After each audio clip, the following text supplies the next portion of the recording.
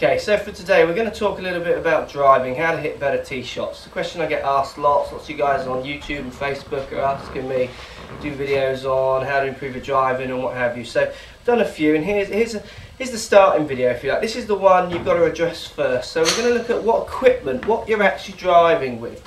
So what driver are you using? I've got two drivers in my hand today, both from the same company. So I've got two Mizuno drivers, 630 fast track, MX700. MX700 is a bigger driver head. The 635 track is a smaller head. 630 fast track is aimed at the better player. It's built descendable, maybe a little bit lower off the face, where the 700 is built for launch.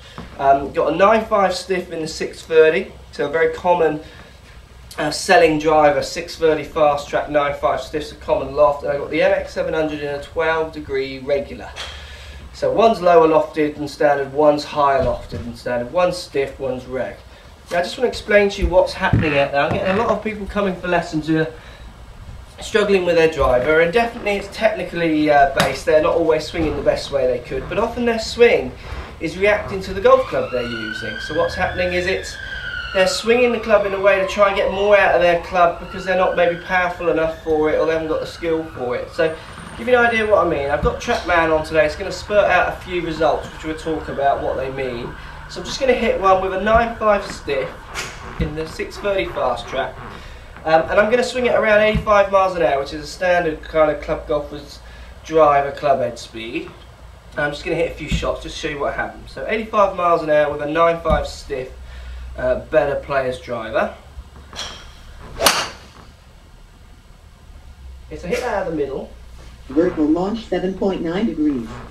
Launch spin 2872 RPM. So what's happening there? That ball is launching at 7.9 degrees. It's far too low for that speed of club. It's just not getting up in the air. And then what's happening? It's only got 2,800 revs of spin on it. So it's not even climbing. It's just starting low and then falling out the air. So let me just do another one. So around 85 miles an hour, which is a common club head speed with a driver.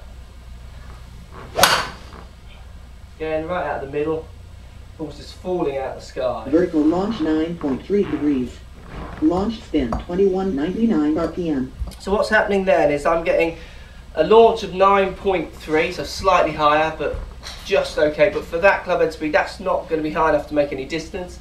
And then a vertical spin, launch spin of 2,000 revs. It's just far too low. So the ball's starting medium to low and then just falling out the air. Now if I want to hit the 9.5 stiff with any kind of distance, what's going to happen is I'm going to need to stand up there and hit it at my normal club head speed, so around 105 miles an hour. So if I hit it with my normal club head speed, what's happening now is the 9.5 stiff. Vertical launch 14.4 degrees. Launch spin 3713 RPM. It gets closer, 14-degree launch and a 3,700 spin, so even slightly too high, so I'd maybe look at coming down lofts. But that's because I picked my club head speed up. Now I'm confident that I can swing at 105 miles an hour and still control my angles to hit a straight shot.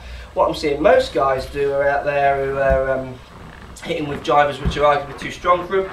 They start pushing the ball far too far forward, and then the most common thing they do, they swing at the same club head speed, but they chop across the ball to try and pop it up in the air. So they back foot across, slice it up. Vertical launch 19.3 degrees.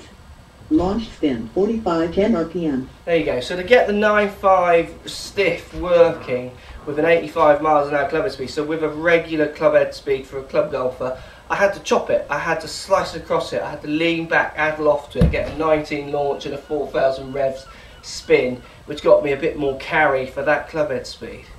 So I'm just going to hit a few shots then with the 12 regular. So this is a driver lots of people would steer clear of because it's known as a weaker club maybe. I'm just going to hit one at around 85 miles an hour with the 12 reg.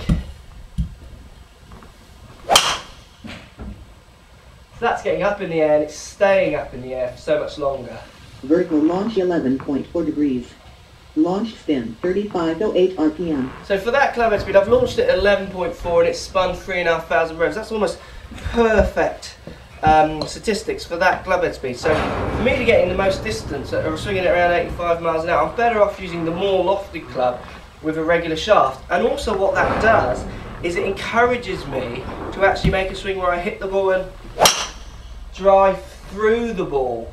because I'm trying not to let the ball get too high. I've actually got Vertical launch confidence. 7.7 degrees. Launch spin 3544 RPM. So even that one, it launched at 7.7 degrees. I got it slightly out of the bottom, so it launched lower. But it had 3,500 revs, so it still tried to stay up in the air. So the higher lofted club in the regular flex for an average club golf with the average clubbing speed is encouraging me to really step into the ball, actually drive through the ball. Where the stronger, better players clubs, unless you are hitting the ball with some aggression, some force, it's just encouraging me to sit back and try and chop the ball up in the air, otherwise it's just falling out of the air. Improve your driving. Obviously you've got to look at your swing. I've got other videos talking about what you'll do with your swing to improve your driving, but think about the equipment you're using, think about the loft, think about the shaft flex. Have you got a driver that just makes you work too hard? Would you be better off with an easier driver which allows you to actually have the confidence to drive through it? Now, I'm not saying everyone needs 12 degrees drivers, but if you're getting too stiff and too lower lofted, you might find that you are working much harder than you need to and just putting too much spin on it to try and get it launched up in the air. Let me know your thoughts. Post comments down below, guys, and thanks for watching.